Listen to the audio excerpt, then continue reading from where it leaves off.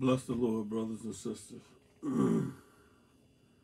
I bring you greetings from Sound Doctrine Deliverance Ministries out here in Emporia, Virginia.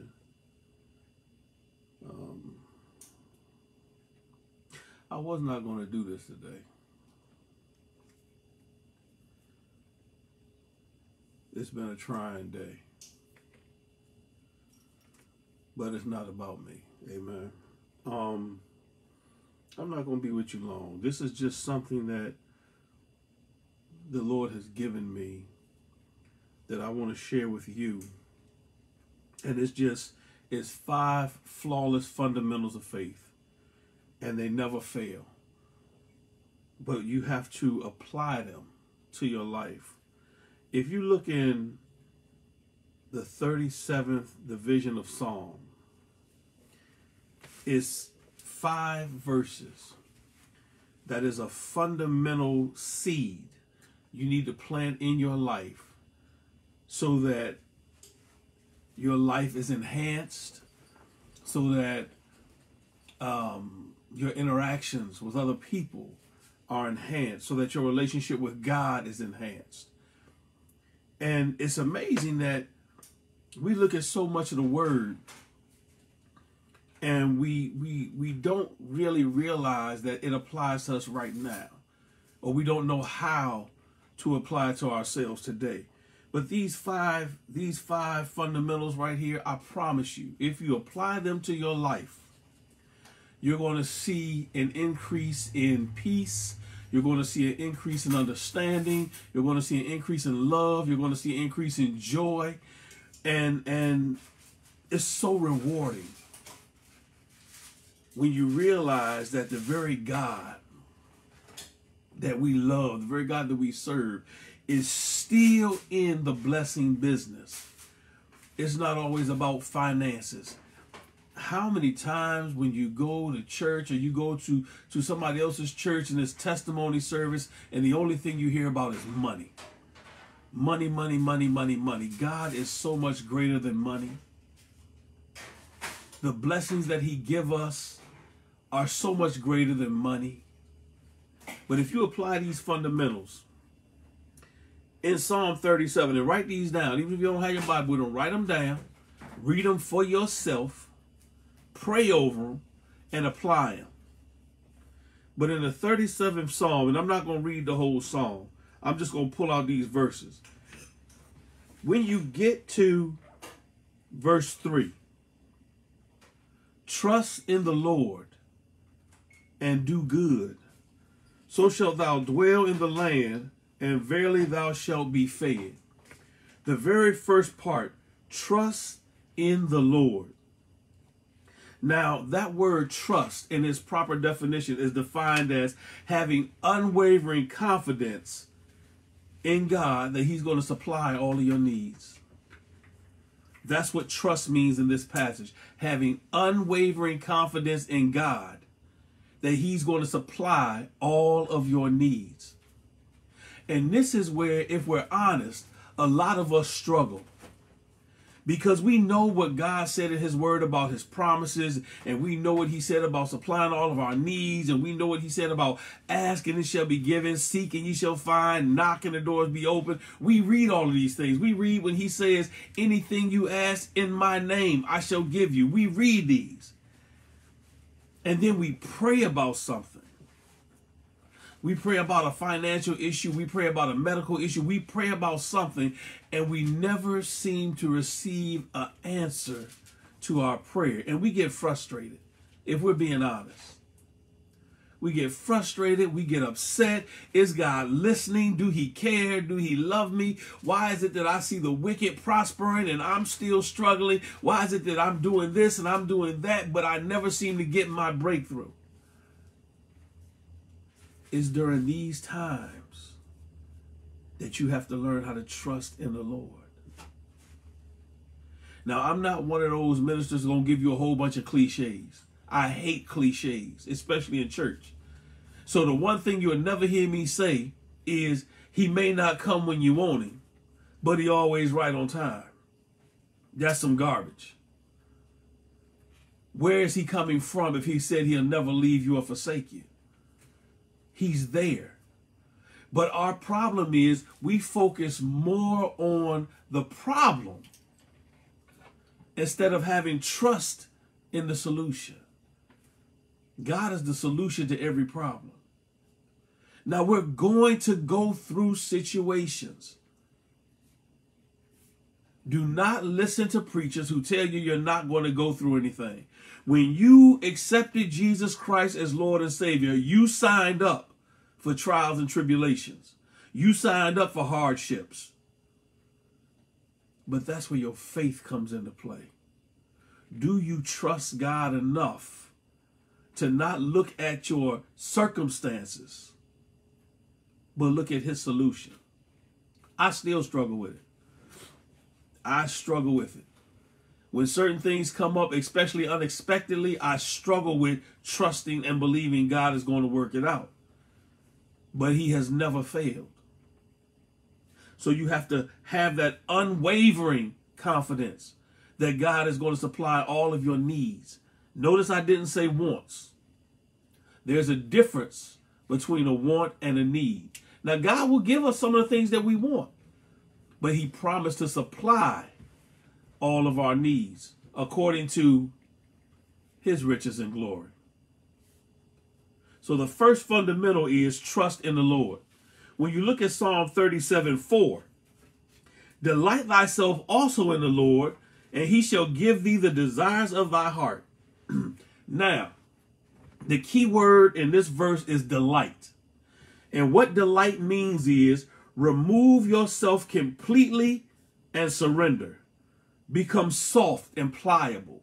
Be something that easily bends so that God can shape you and mold you. That's delighting yourself in the Lord. Remove yourself. How do you remove yourself? You have to learn how to get out of your own way. It's hard for God to do the things God want to do when you consistently have your hand in the mix. You have to learn how to step back and say, Father, I don't understand what's going on. I don't understand why people are acting this way. I don't understand some of the things that's being said. But Lord, I trust you. Whatever direction you're going to lead me in, I'll go. Whatever it is that you'll have me to do, I'll do. Anything you'll have me to say, I'll say. But watch this. It's also saying, Father, if you would have me to sit here and do absolutely nothing, I take pleasure in doing nothing. Because we have to always be mindful. Everything that we're doing is unto God. Some people have the misconception that you're supposed to do things to please your pastor or please your this or please your that. You do everything to please God. Because if God is pleased, no other report matters. So delighting ourselves in the Lord, we're removing ourselves from the process and allowing God to do what only God can do. It goes back to the first step. We're trusting God. And it's not always easy, but it's necessary if we want that peace. What did he say right after that? He said, and do good. Now, what does doing good mean? Doing good simply means pleasing God when no one is watching. Doing what you know to be right according to your spirit, according to Scripture, when there's no one there to pat you on your back. I say this, and I meant this. A lot of people think you can only minister and do good when you're in the pulpit. But understand, true ministry has nothing to do with the pulpit. You will read Scripture where Jesus was teaching. And he was teaching a multitude of people. And as soon as he got finished teaching and started walking amongst the people, people started coming to Jesus with their own personal problems, and he was healing. And that's true ministry. When all the preaching is done, that's real ministry. That's where you do good. Because anybody can get in the pulpit and talk a good game. But when it's time to put actions to your word and nobody is around to see it, when it's time to start doing the work of God and there's no offering plate to go around, when it's time to start spending time talking to people and consoling people and they don't have anything to give you, you're doing it because you love the Lord. That's doing good. And if we're being honest with ourselves today, brothers and sisters, it's a lot of that missing in the church of God today. It's too much going on with ulterior motives. But we are supposed to delight ourselves in the Lord and do good. Father, what is it that you require of me? Holy Spirit, give me the strength and the wisdom to do it according to your pleasure. That's fundamental too. First one, trust in the Lord. Second one, delight yourself in the Lord. Here's the third one. If you go to verse 5, it says, commit thy way unto the Lord. Trust also in him, and he shall bring it to pass. Commit. That's the word we're focusing on. And what does commit mean? It means to remove anything that is a hindrance or a barrier and to run after God and then waddle in his presence. To remove anything that is a hindrance or a barrier. You run after God. And then you, like pigs when they waddle in the mud, they really enjoying that thing. They rolling on their back. Their eyes are closed. They got a real soft oink going on. When you waddle in the presence of the Lord, you're basking in his holiness. You're basking in his glory. You're running after him. The first thing you're doing, though, is removing anything that's a hindrance or a barrier. And this right here, brothers and sisters, this is when you have to search yourself. This is the moment of truth in these 5 fundamentals of faith. Removing anything that's a hindrance or a barrier.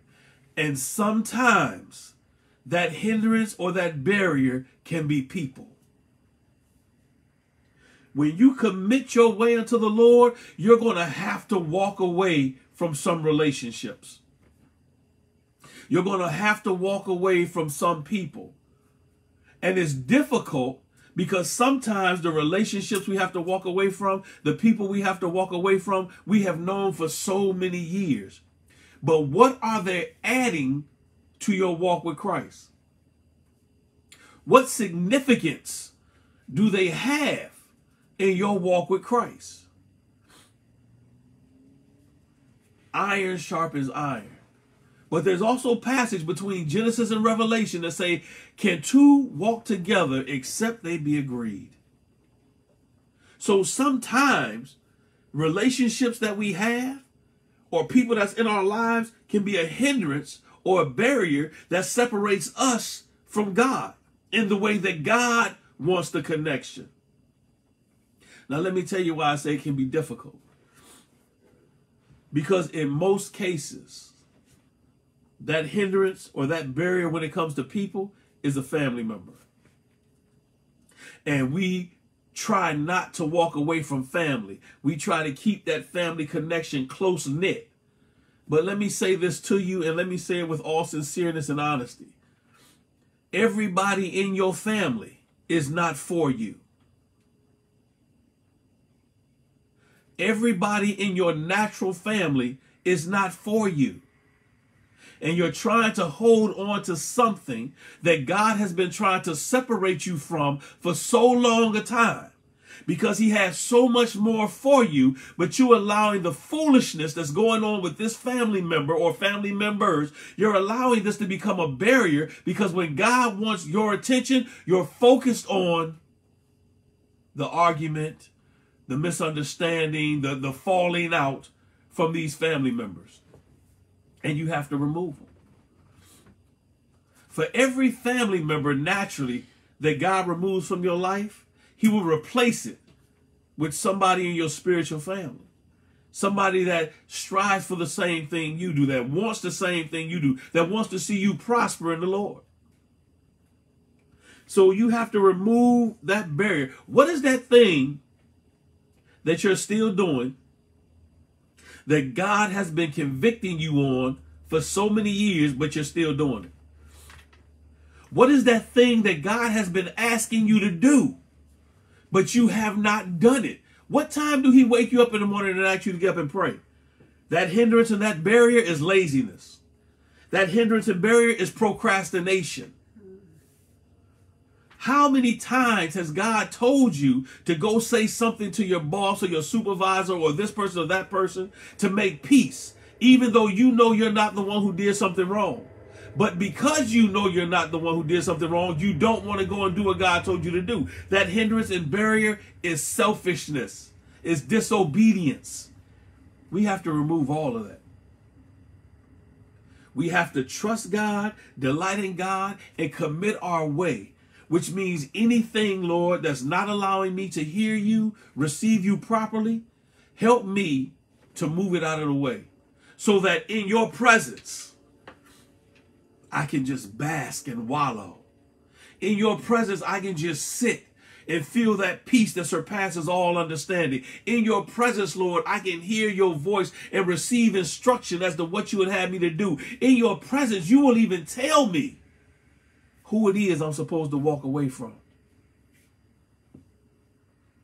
I don't tell you anything in these principles that I don't apply to myself. The sad reality, brothers and sisters, because I'm transparent with you, one thing you will never get from Elijah, you will never get this phony charade that nothing ever goes on in my life. You will never get this attitude that I am so superior and God is blessing me so much that I don't have problems. Oh, far from it. I'm transparent. Some people have a problem with my honesty, but that's between them and God. But when you talk about this, let me explain something to you. The majority of my natural family, I don't even know who they are. That's just being 100% honest. If you asked me to pick them out in the lineup, I couldn't tell you. And some of the ones that I'm told is my natural family, I wish wasn't. And that's as honest as I can be.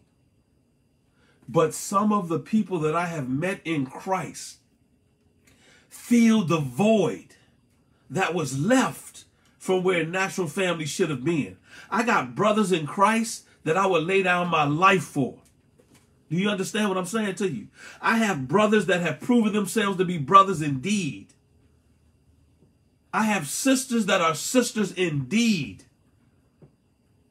Cornelius, they call him CD. Dwight, JR, I have brothers, you understand?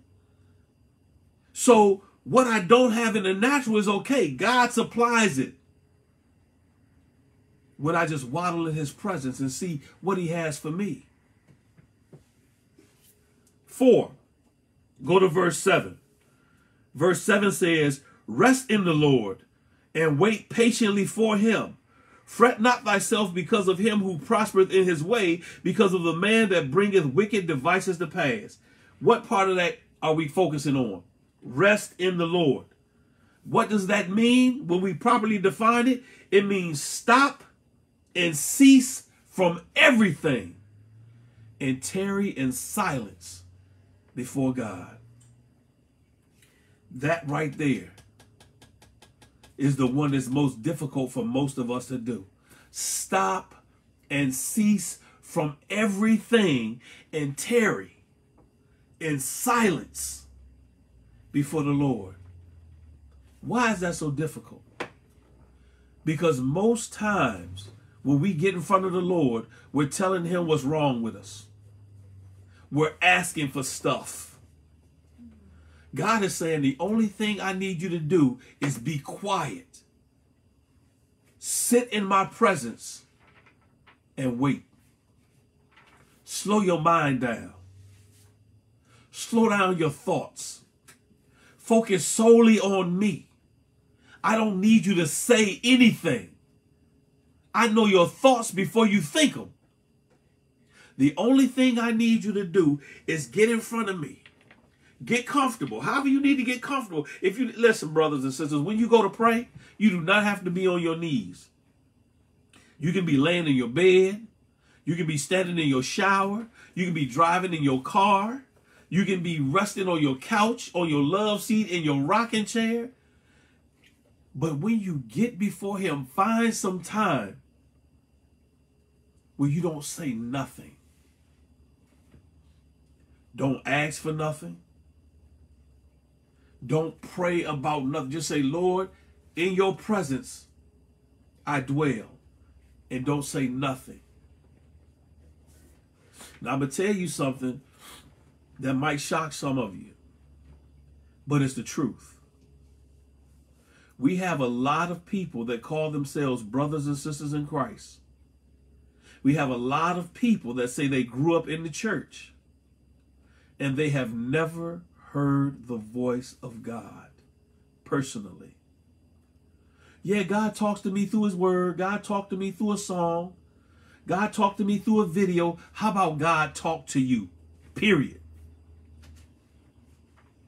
We are not serving some imaginary mystical being that you have to rub a Bible or a lamp on the side 3 times and poof, he pop out. We are serving our Father. Fathers talk to their children. Every father don't sit down and write their child a book. Every father don't sing a song when he wants to communicate with his child. A father talks to his child. God is our Father. God is alive. God is well. God talks to his children. And if you learn to be quiet and just sit in silence, it's not going to come in a thunderstorm. It's not going to come in an earthquake. It's not going to come in a fire or in a flood. But that still small voice will come.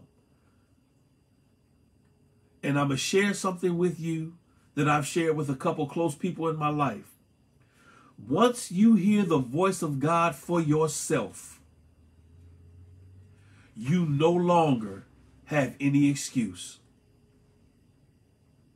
Once you hear, identify, and recognize the voice of God for yourself, every excuse you have is out the door.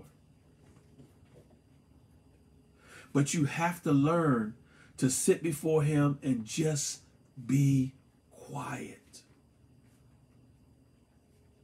Final one. Go all the way to verse 34. It says, wait on the Lord and keep his way, and he shall exalt thee to inherit the land. When the wicked are cut off, thou shalt inherit it. Now, too many people focus on inheriting the land. That is not the primary focus of this verse. The key right there is wait on the Lord. Here's the definition of wait in this context. Strain or focus your mind in a certain direction with an attitude of expectation, looking with assurance while keeping his holy way. I'm going to say it again. Strain or focus the mind in a certain direction with an attitude of expectation, looking with assurance while keeping his way. That's what it means to wait on the Lord. You are focused with all of your being on Jesus, because that's the only way. But you're focused with an expectory attitude. I already know God is going to take care of everything I've laid before him. I already know it's already done. So now I'm waiting for the manifestation of what he's already promised. But while I'm waiting, I'm still doing the things that I'm supposed to do. I'm still doing everything that God requires of me. I'm not still focused on that because it's already done. And that, brothers and sisters, is the problem a lot of us deal with, is waiting for the manifestation. Listen, in heaven, all of the promises of God is yes and amen in Christ Jesus. We hear a lot of times when we pray in church and somebody's sick, we hear he was wounded for our transgression. He was bruised for our iniquity. The chastisement of our peace was upon him. And by his stripes we are healed. We hear that. That's Old Testament scripture. Go to the New Testament. Hear what Peter said. It says, by his stripes we were healed. Past tense, it's already done. So the only thing we're doing now is we're waiting for the expectation. We're waiting for the manifestation of what's already done. In heaven, listen, here's a key. I'm going to give you a key that's going to make life so much easier. God sees us, yes. He knows us, yes. But when God said his thoughts are higher than our thoughts, and his ways are higher than our ways, you have to get to the place where you understand God sees you in your perfected situation. He deals with us in our imperfection, but when he sees us as he's perfected us. So there is no illness in the presence of God. There is no diabetes in the presence of God. There is no back pain in the presence of God. There is no eye problems in the presence of God. God sees us perfected. So while we're here on earth dealing with these things and we're praying for our healing, understand our healing has already taken place in the presence of God. So we're asking God to send a manifestation of what's already done. When you read the model prayer, thy will be done on earth. What's next? As it is in heaven.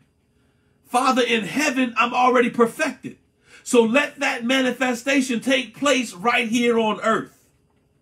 And when we start believing God for the manifestation, when we start praying for the manifestation, because it's already done, then we're going to see a change in our life. Now, I'm not going to leave you just hanging out there. Understand something. Abraham was considered the father of faith. And God promised Abraham a whole lot. And Abraham searched for a city not made with hands, whose builder, whose founder was God. Abraham searched for his promised land. Abraham waited patiently for the promises of God. And guess what? In this life, he didn't get them. Read Hebrew. Read the letter to the Hebrews. He got some things, yes. But what he really desired, he didn't get. Why? He didn't get in this world. But when he goes to glory, that manifestation, that promise is there. It's his. God does not lie. If God said by his stripes we're already healed, start walking in your healing and stop confessing that sin, that sickness. I'm sorry. Stop confessing that pain. Stop confessing that stuff. Start walking and confessing your healing. Take God at his word. You said, by your stripes, I'm already healed. Send forth the manifestation of my healing. And until you do, I'm going to tarry. I'm going to wait on you. I'm going to trust in you. I'm going to keep on doing the things you require me to do until that manifestation takes place, because you can't lie.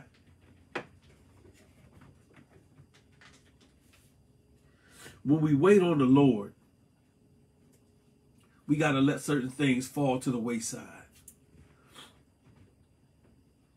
Some of the things that happen in your personal life, you got to let go. The biggest thing a lot of us have to let go is church hurt. Oh yeah, I've been there. I've seen it. I've experienced it. But when we wait on God, it goes all the way back to the third one, committing your way to the Lord, removing every barrier and every hindrance. Church hurt is a barrier and a hindrance that a lot of us hold on to that still separates us from what God is trying to do in us, for us, and with us. And you say, Elijah, you act like it's easy to get past. No, I'm not acting like it's easy to get past. I've dealt with it for so long, I have become immune to it. But you know what I do? I say, Lord, I'm not trying to understand their thinking. I trust you. I'm not trying to figure out why they do what they do. I trust you. I always ask myself this. If God was in your church right now, whatever church you go to, if God was a member of your church right now, if he walked in your church right now every Sunday, which clique would he be a part of? Who would he be talking about? Whichever clique God would be a part of, that's the clique you should be a part of. God wouldn't be a part of a clique. So if you feel like you are a part of a clique, or if you feel like some of the people that surround themselves around you are part of a clique, you need to remove yourself from that situation. That's a hindrance. That's a barrier. Listen, because I'm going to wrap this up. God is a God of love. And the sad reality is there's not a lot of love in God's church. We pick and choose who we want to love and when we want to love them. And when we don't want to love them, then we pick and choose to talk about them. God is a God of patience. He is gentle. He is kind. He is forgiving. He is trustworthy. And if we say God lives in us, we are supposed to be displaying these same characteristics. Now, the problem is a lot of people in the church and a lot of them in ministry, a lot of them that's behind the pulpit, that will use the pulpit to slander and tear down other people, to push their own personal agenda when they're mad. And these are the so-called leaders that we're supposed to look up to. But this might be some of the barriers that has to be removed. When you focus solely on God, when you trust God, when you commit your way unto God, God will tell you where you should be. And that includes the church home and where you shouldn't be. Who should be a part of your life and who shouldn't be a part of your life. Who God will tell you, listen, brothers and sisters, because I can't stress this point enough. God will tell you who you can trust and who you cannot trust. God will tell you who you can share your intimate hurts with and who to be quiet around. God will tell you who truly loves you and who just giving a bunch of lip service because that's what we're supposed to say in church. Oh, brother and sister, I love you. When you wait on the Lord, when you wait on the Lord, when you sit in the presence of the Lord quietly, God reveals so much to you that blows your mind. Listen.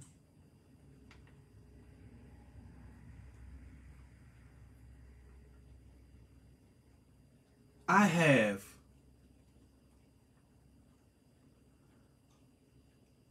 brothers and sisters in the church that I attend now. I have brothers and sisters that I know, and it's very few. Let me clarify. It's very few that I know I can go to and I can pour out and tell anything to. No judgment. No. Just they love me enough to listen.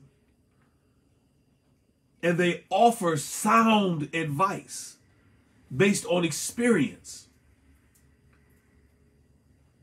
But there are also people in that same church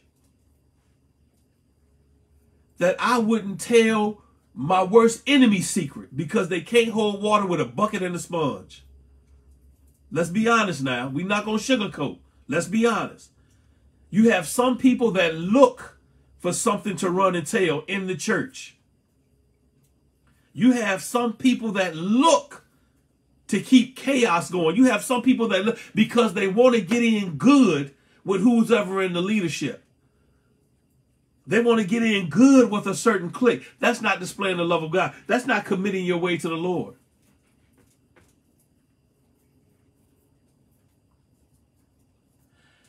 And one thing that I find when you walk out these fundamentals, sometimes it hurts, but sometimes it needs to hurt. We used to have a saying, what doesn't kill me makes me stronger. When you deal with church hurt, sometimes you wish it would have killed you. Because if this is what it takes to get strong, I don't need to get strong. I'm just being honest. And you're talking to a preacher's kid.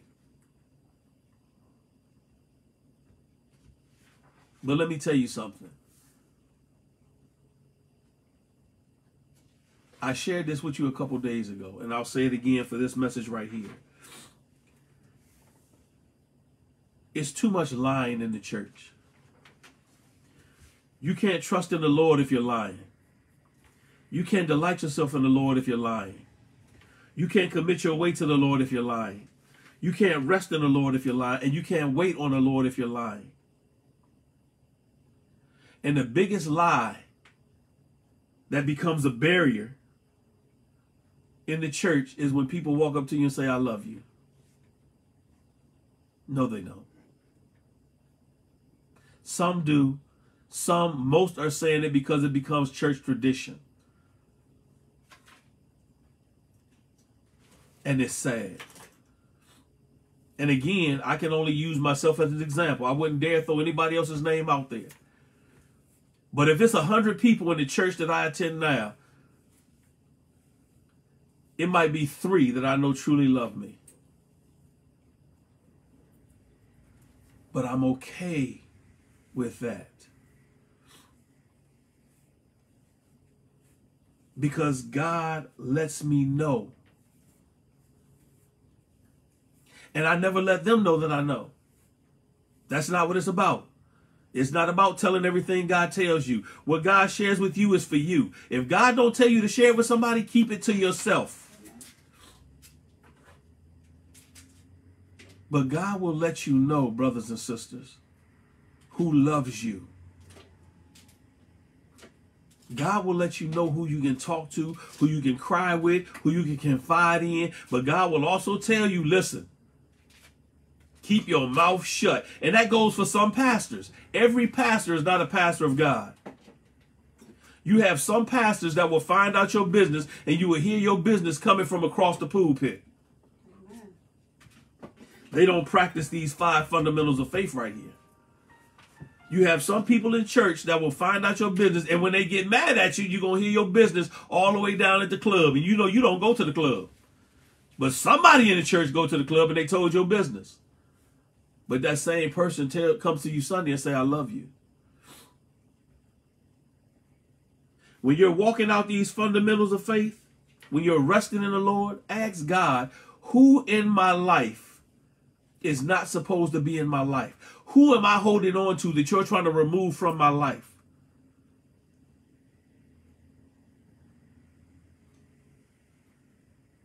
And finally, I'm going to say this. When you walk in love, when you trust God, when God speaks to you, listen, brothers and sisters. When God speaks to you and God tells you what his purpose for your life is, when he tells you what his calling for your life is, God will also tell you when to move, how to move, and when to do what he's called you to do. You do not allow nobody else to force you into a situation or a position to do something God has not called you to do. How do you know? You rest in the Lord and you wait for his instruction. Wait to hear his voice. If God called you to sing, you sing from your heart. You make a joyful noise. I don't care if you sound like what's the sister's name? Leandria Johnson. Or I don't care if you sound like a wet chicken. If God called you to sing, you sing to the glory of God. But if God did not call you to sing in that capacity, you don't allow nobody to force you to sing in that capacity. If God called you to teach, you teach to the glory of God. But if God did not call you to teach, don't allow nobody to force you to get up in front of people and teach. Because it goes back to what I was telling you the first time. When you start doing things that God didn't call you to do to please people, then other people become a barrier because they run around and talk about your teaching. Be who God called you to be and do what God called you to do. And you can't go wrong. So again, the 5 steps, the 5 fundamentals of faith. Trust in the Lord. Delight yourself in the Lord. Commit your way to the Lord. Rest in the Lord and wait on the Lord.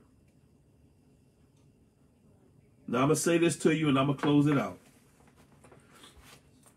It took me a while to get to the place where I was comfortable doing these videos. But God called me to teach. God called me to teach years ago.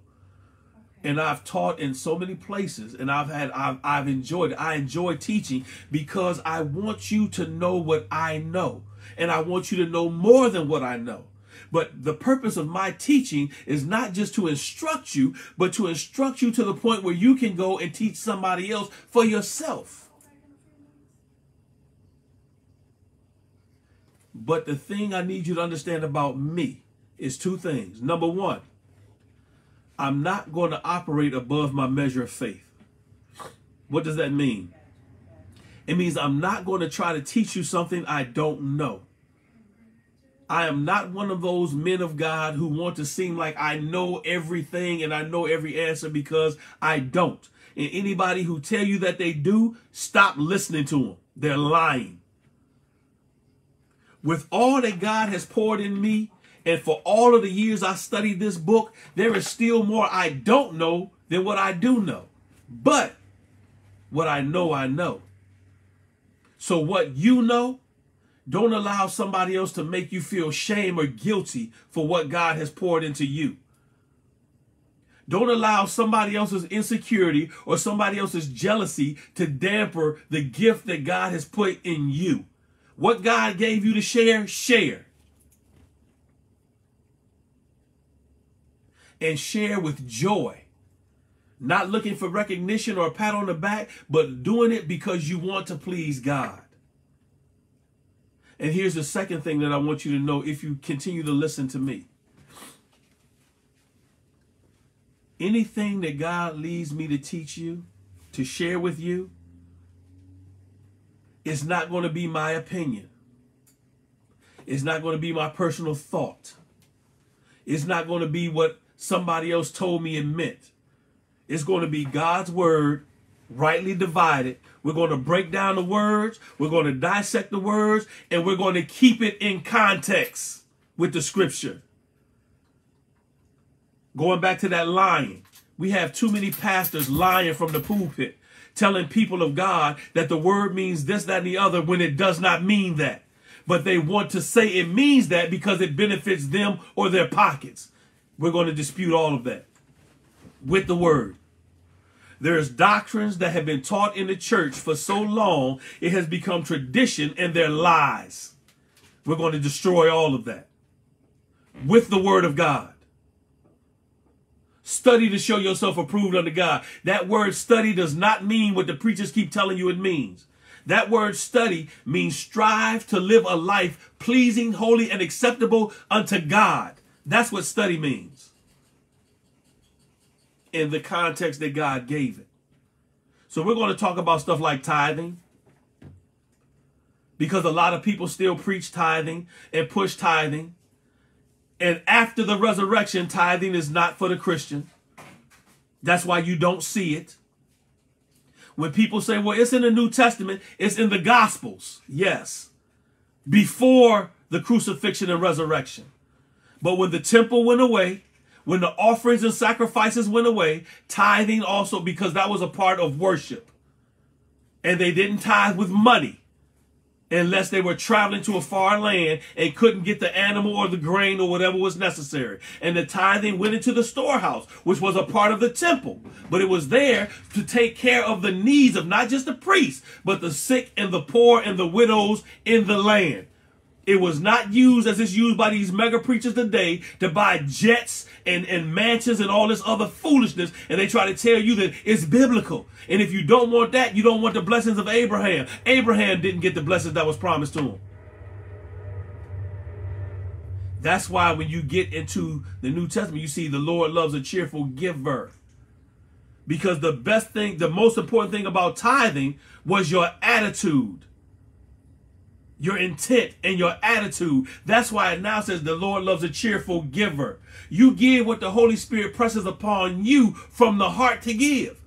When it starts becoming a problem, it's not cheerfully giving. But we'll get into all that later. That's a whole nother thing. I'm just letting you know that when it says sound doctrine, deliverance ministry, it means sound doctrine, rightly divided, delivered from the foolishness of tradition that's still being taught in the church today. And a lot of people are not going to like it.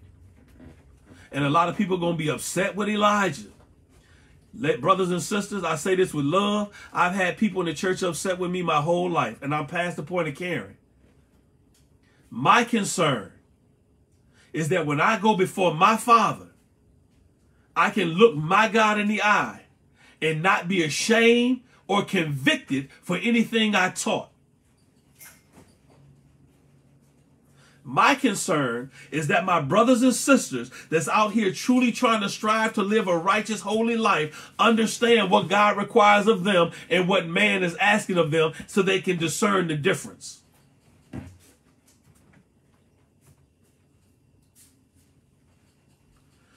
If I didn't love you,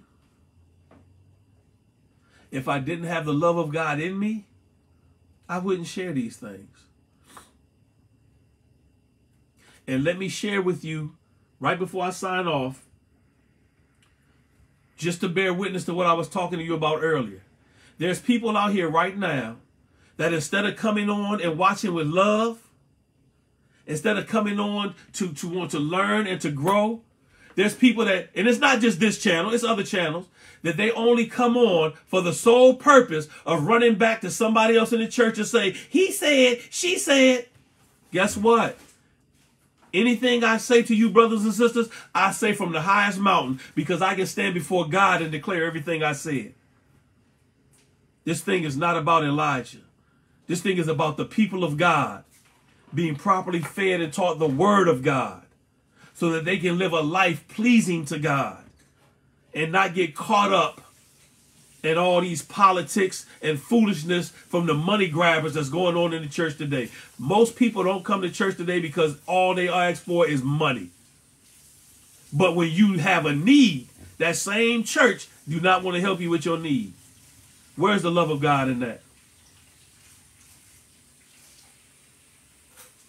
So we're going to dig into some things. We're going to dive into some things. We're going to rightly divide this word. We're going to grow together in love and in the unity of the Spirit. And I pray that something I said today touched you real fast. The 5 fundamentals of faith coming out of Psalms 37. Verse 3, trust in the Lord. Meaning unwavering confidence that he's going to supply all of your needs. Verse 4, delight in the Lord. Meaning remove yourself completely and surrender. Become soft and pliable to allow God to bend you and mold you to what he would have you to be. Number 3, verse 5, commit thyself unto the Lord, which means remove anything that's a hindrance or a barrier and run after God to waddle in his presence. Number 4 comes out of verse 7, rest in the Lord, meaning stop and cease from everything and tarry before him in silence. And number 5 out of verse 34, wait on the Lord, meaning strain or focus the mind in a certain direction with an attitude of expectation, looking with assurance while keeping his way. Brothers and sisters, I truly pray that something said tonight was a blessing to you. I pray that you study it, that you dissect it for yourself. Look up the words for yourself so that you realize I'm not giving you false doctrine. We're rightly dividing the word. I pray that the next time we come together, that we'll have something else that will enhance your walk with God, that will allow you to grow more in the calling that he has called you to. Know that until then, I love you. I'm praying for you. I'm praying with you. Continue to walk in wisdom and grow in grace. I love you. God bless.